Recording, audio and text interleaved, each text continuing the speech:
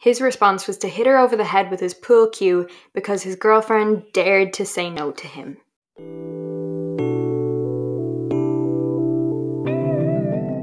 Hey guys, welcome back to my channel. If you're new here, please do subscribe, and if you're old here, hello again. My name's Philpott, this is Sandy, already asleep, and sweet baby Jesus, do I have a case for you today. This is one where I do want to clear the air and say I am not related to the people that are involved in this case. And I'm probably going to have to do two parts, so if you're watching this, welcome to part one. I have so many notes. Like, I knew about this case before, but I never even realized just how much there was even behind what happened. So I'm not going to explain it. I'm just going to get straight into it. So this is the case of the Philpott family fire. So on the 11th of May 2012 at around 4 AM, a house on Victory Road in Derby went up in flames. The family that lived there were the Philpotts, and 6 of their children were inside the house at the time of the fire. You're gonna hate me, but I'm gonna pause there. There's a lot you need to know about the background of this case before things start making sense. But at least now you know this is not just a small little fire. Basically their entire house went up in flames. There are reasons why it happened, there are weird things about how it happened, and you need to know a bit about the family's background. So let's get into that. So Mick Philpott was born in 1956 and grew up in Derbyshire in England. I unfortunately couldn't find any information on his early life and his early background because I feel like that might be interesting. But what we do know is that Mick was described as controlling, aggressive, domineering, and manipulative. So let's get into Mick's love life. When he was 19, he got into a relationship with a girl called Kim Hill, who was 15 at the time, which is already a red flag to me because, dude, like, she's not even legal. Do you know what I mean? And although 4 years isn't the biggest difference ever, at that age, I mean, you do so much emotional, physical, sexual maturing in between 15 and 19 years old that's a bit feel like it's a bit problematic. And Mick and Kim definitely didn't have an ideal relationship, and that was, I mean, solely because of Mick. Mick was working in the army at the time, but he was getting so excessively paranoid that he would actually miss work so that he could hang around Kim and make sure she wasn't going to see anyone and she wasn't cheating on him and all this stuff. He just wanted to keep an eye on her constantly. On one occasion, Mick shot Kim in the groin because he felt her dress was too short. Use your words, like. On another occasion, the couple were out in a bar with some friends and Mick asked Kim would she play a game of pool with him. Kim said no because she was chatting to one of her friends, and Mick just lost the plot. His response was to hit her over the head with his pool cue because his girlfriend dared to say no to him. On another occasion, he cracked her kneecap with a hammer because she was paying too much attention to the baby that she was minding at the time.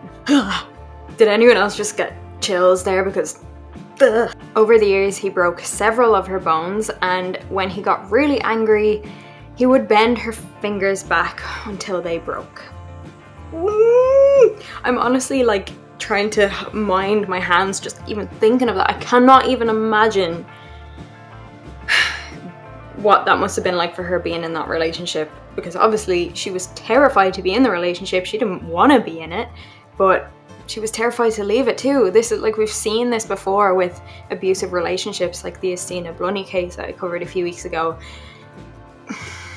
Mick would also be violent towards Kim in public and in front of people. He didn't care who saw. In fact, I'm pretty sure he liked the fact that other people could see because it kind of added another layer to the abuse. It was the humiliation aspect as well, instead of just the physical abuse. Not to make it sound like the physical abuse wasn't bad, but you know what I mean. So they were together for 2 years, but in July of 1978, Kim had decided, no, she had had enough. So she sent Mick a letter basically telling him that she was leaving him. And Mick did not like this at all. In fact, his response was to break into her house after midnight.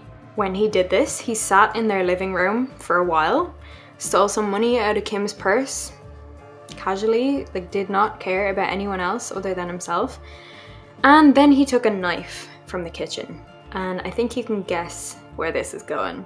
Mick then went upstairs and into Kim's bedroom and stabbed her multiple times. Obviously, Kim started screaming and her mother ended up running in and trying to get Mick away from her, but then Mick obviously didn't like that either, so he turned his attention to her mother and he started trying to stab her. Now, the mother ran downstairs and tried to get away, but Mick unfortunately caught up with her and stabbed her 11 times. After that, he went back upstairs and continued the attack on Kim. Now, by some miracle, Kim actually survived this attack, but she was not in a great way. She had a punctured bladder, liver, kidney, bowel, and both of her lungs had collapsed. But on that night when they called the emergency services, Mick was still in the house when they arrived, and he was just sitting on the stairs and still holding the bloody knife. This next part freaks me out, but he told the paramedics not to bother and that he had done a good job on her.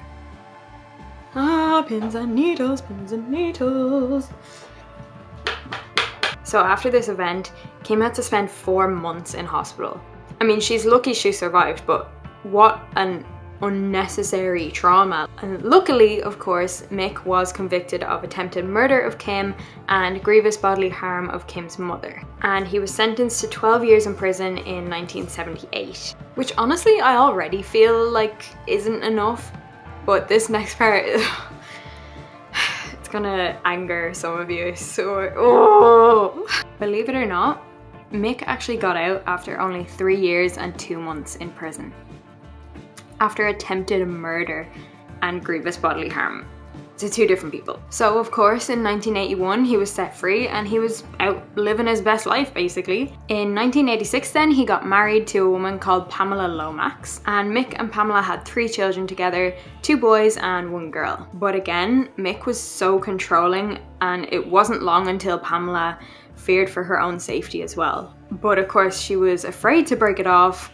She didn't want to be with him because he was awful, but I'm sure she knew about his history and what he had done before. She essentially just wished and prayed that he would just move on and find someone else because she was too afraid to actually break up with him. And then luckily for Pamela, he actually did find someone else, but it's not all good news, I guess. So it was now at the age of 37 that Mick found a new girl, and her name was Heather Kehoe, and she was 14 years old. He was 37. I thought 15 and 19 was bad. Ugh. On Heather's 16th birthday, she actually ran away from home to go live with Mick, and pretty soon after that she got pregnant and ended up giving birth to a baby boy. Not long after that she got pregnant again and then gave birth to another baby boy. So in case you haven't been counting, Mick now has 5 children. 3 with Pamela, 2 with Heather. So Heather was hardly even an adult when she had 2 babies to deal with, along with a pretty abusive relationship. Like I said, Heather had 2 baby boys with Mick, and Mick wasn't happy about this because he wanted a daughter from her. And because she hadn't given him a daughter, he started to beat her. He even taught his older sons, who he'd had with Pamela, to beat her as well, and they would be around 9 or 10-ish at this point. What was usual following arguments was he'd lock her outside in the back garden, and Heather's described how on previous times she'd actually just curl up around the outside toilet until he was ready to let her back in. But on this occasion I think she'd realised that enough was enough. She actually fled from the address, she climbed over the fence to get away from him, and later went to the police station to report what happened. As awful as it is for Heather, because it is awful for Heather, it's also awful for the kids because they're being taught that the right thing to do is beat people and just be violent with women, and makes me so mad. Interestingly enough, in 1991 there was another issue.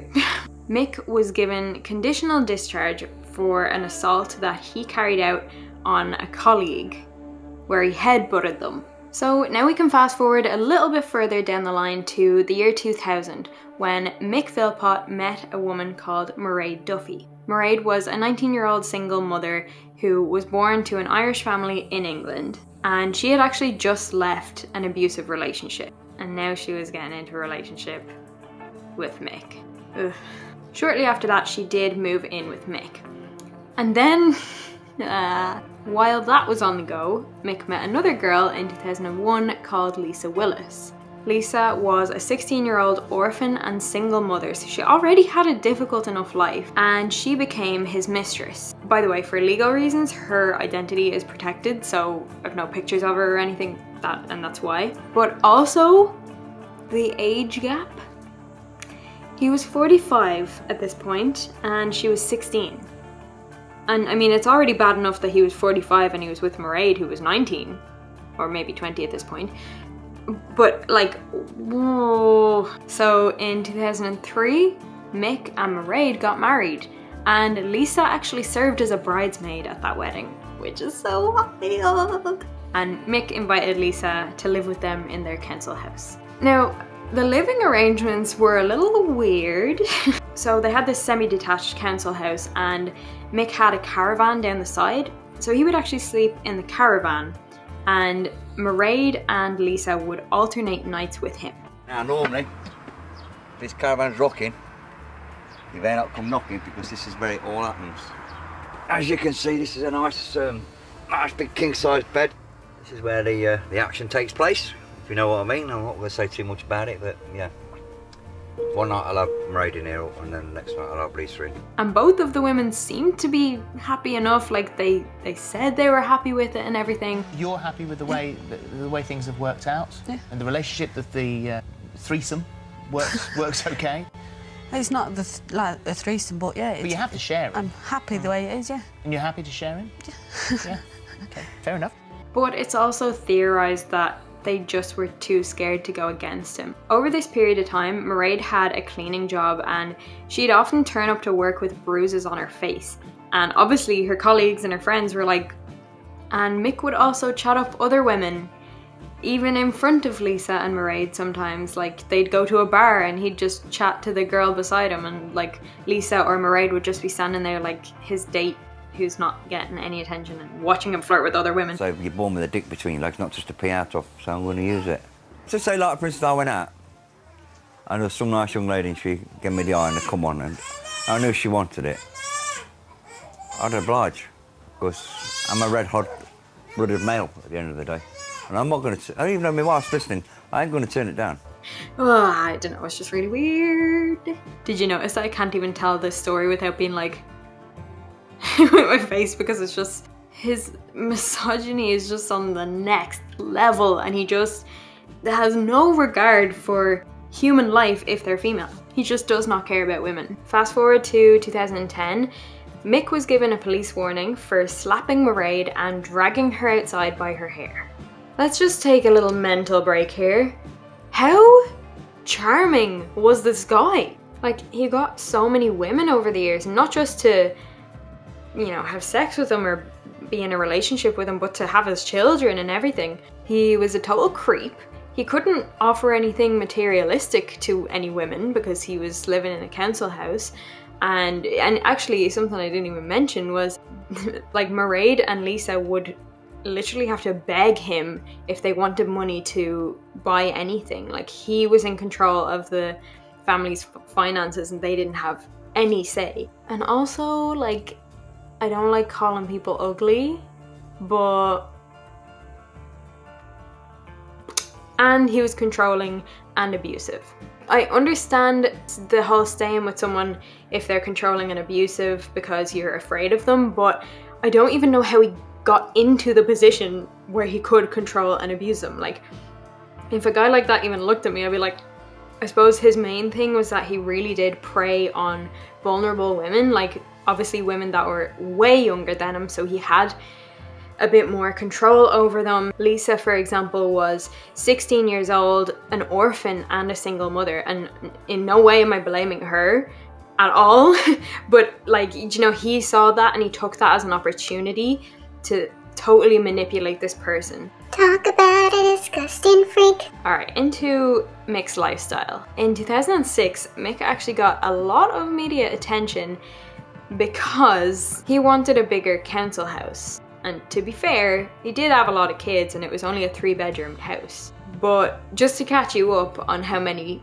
people were in the house at this point, so you've got Mick himself, Mairead, his wife, Lisa, his mistress, 4 children he had with Mairead, 3 children he had with Lisa, and Lisa's child who she had before she met him. Actually, I'm just looking over this footage again, and I've just realised that before Mick and Mairead were together, she had already been a single mother. So she had 1 child before getting with Mick.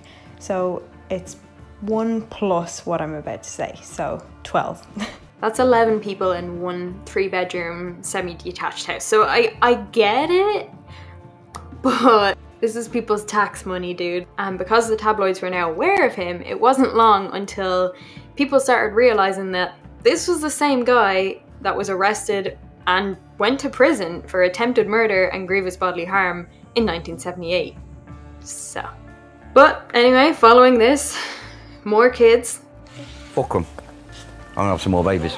Lisa gave birth to a 4th child, and then she announced that both she and Mairead were pregnant at the same time. So they were gonna have 1 more child each. Again. It became pretty clear that Mick Philpott was having all these kids so that he could make the most of the child benefits payments that the government gave him. And trust me, I have no judgment against anyone who gets child benefit payments. It's just the fact that his main reason for having all these kids were because they were literally his source of income. Mick Philpott wasn't just getting benefits for his kids, he was having kids to get the benefits. And therein lies my issue. That said, I was really curious about, like, well, he was abusive towards these women, was he horrible to his kids as well? But as far as I'm aware, he actually wasn't that bad with them. Like, he did love them, he treated them well. I'm sure he wasn't like #1 dad, but he didn't seem to be that bad, as far as I'm aware. Unsurprisingly though, he did make an appearance on Jeremy Kyle and also on This Morning, which is a morning chat show in the UK. He also starred in an ITV documentary called Anne Widdecombe versus something. And in this documentary, a woman called Anne Widdecombe maybe even went to live with him or worked with him for a week or something like that to try and convince him into a better life. And over the course of this week, she actually found him 3 jobs, and for 2 of them, I'm not actually sure how that went, but I do know that for 1 of them, he didn't even bother showing up on the first day, so. I am working. Get a job. I'm looking after my kids. Get a job. Listen, this shows you what a bitch you are, doesn't it? Get a job. You, useless, you are. Yeah, Seriously, yeah. You're Yeah. like the rest. Talk Yeah. to that because you're not worth the I work, extension. mate. There were certainly moments when I stepped back, if you like, moments when I flinched away from him. You're a coward. Let's do as a coward, bitch. Let's fucking move it.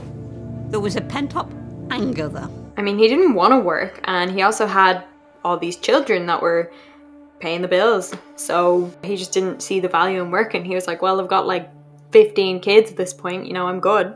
Or whatever amount of kids he had at this point. I think we're all losing count.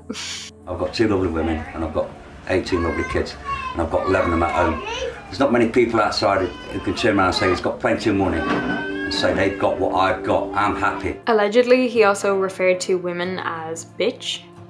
He's like, oh, these bitches over here and those bitches over there. Like, he saw them as subhuman, like they were less of a human for being a woman. So there you go, there's some interesting facts about how he lived his life. Now, in addition to all of the sex they must have been having to have all of those kids, Mick and Mairead started dogging. When I first read about this, I thought it meant doggy style, but obviously not. Naive little Kate. Here is the definition of what that means. Dogging is a British English slang term for engaging in sexual acts in a public or semi-public place or watching others do so. There may be more than 2 participants. Voyeurism and exhibitionism are closely associated with dogging. So that's that. And from these sexual acts, Mairead actually got pregnant again, but from another man. But she did abort this pregnancy because Mick told her to. In November of 2011, there was a road rage incident where Mick, he literally got out of the car and punched another driver. So Mick pleaded guilty to common assault, but he denied any dangerous driving. So now we get to a point where things start seriously going downhill. In February 2012, Lisa decided to separate from Mick and well, it's not just Mick that he's separating from, I suppose. It's like separating from the whole family. Remember that Lisa was the mistress, and she went on to live with her sister and her brother-in-law, along with the 4 children that she had had with Mick and her son from the previous relationship. So obviously this really angered Mick, because his main thing was he wanted to be in control. Control of the family's finances, control of the women in his life, just everything. So to him, it was like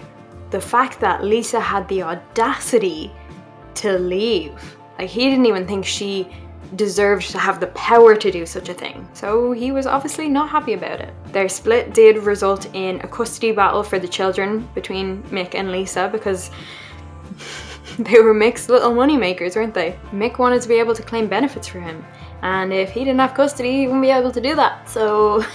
Alright, so the next big thing to happen in this case was the fire. So let's go. Like I said, on the 11th of May 2012, their house went up in flames. No, Sandy. No.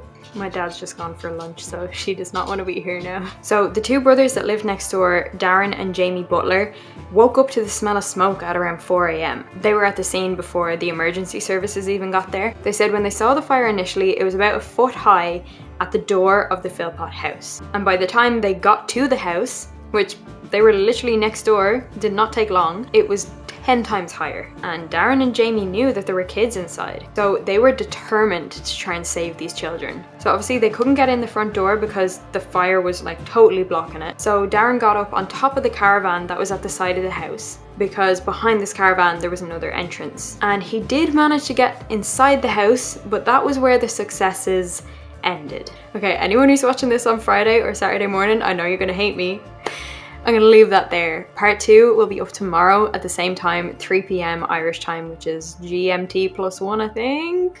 So I'll just do a little mini intro. So thank you so much for watching. If you enjoyed it, get on that video tomorrow, because we are just getting started, baby. Whew. Also, I've been really feeling out TikTok lately.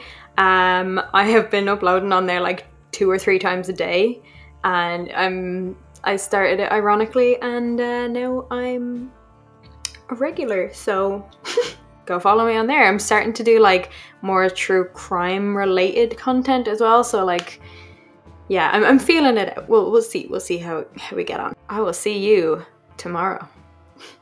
Bye.